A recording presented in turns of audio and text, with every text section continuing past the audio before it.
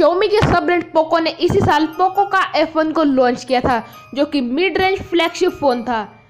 इस फोन ने काफी हाई एंड फ्लैगशिप फोन को टक्कर दी थी। वहीं इसी फोन के सक्सेसर पोको F2 को हाल ही में ही गिग बेंच लिस्ट पर देखा गया है और एक्सपेक्ट किया जा रहा है कि पोको F1 की तरह यह फोन भी एक बजट फोन होने वाला है। गिग बेंच पर देखी गई लिस्ट में इस फोन के कुछ स्पेसिफिकेशंस भी सामने आए हैं, जो कि आप इस वीडियो में देख पा रहे हैं स्क्रीन के ऊपर। स्पेसिफिकेशंस की बात की जाए तो गिग बेंच लिस्ट पर यह फोन स्नैपड्रैगन 845 चिपसेट के साथ देखा गया था, जहां इस फोन में आपको 6GB की रैम ऑप्शन देखने को मिली थी। जहां पोको F1 में आपको स्नैपड्रैगन का 845 प्रोसेसर देखने को मिला था, वही उम्मीद की जा रही है कि पोको F2 में आपको स्नैपड्रैगन का 855 देखने को मिल सकता है। इसके अलावा इसमें आपको एंड्रॉइड का 9.5 के साथ ही वर्क करता हुआ दिखने वाला है। बेंचमार्क स्कोर की बात की जाए तो सिंगल कोर का स्कोर 2321 और मल्टी कोर का स्कोर 7564 दिखाया जा रहा है।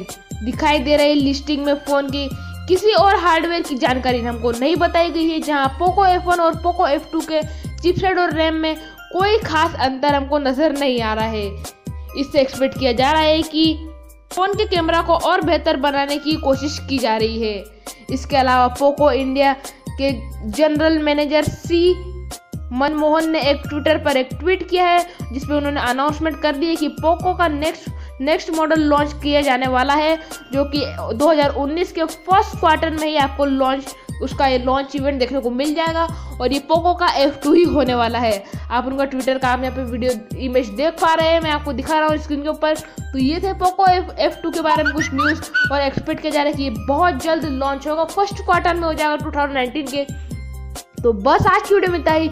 आई होप कि आपको ये वीडियो बहुत अच्छी लगी होगी। अगर आपको कुछ सुझाव हो तो नीचे कमेंट करना मत भूलिएगा। अगर अभी तक भी आपने इस वीडियो को लाइक और शेयर नहीं किया तो लाइक कर दीजिए, शेयर भी कर दीजिए और चैनल को सब्सक्राइब करना बिल्कुल भी मत भूलिएगा, क्योंकि हम आपके लिए सारवांजी टेक्निकल पर ऐसी वीडियोस लेके आते रहते हैं। फिलहाल के इतना ही दोस्तों, आप बोलते रहिए हमारे साथ। भारत माता की जय।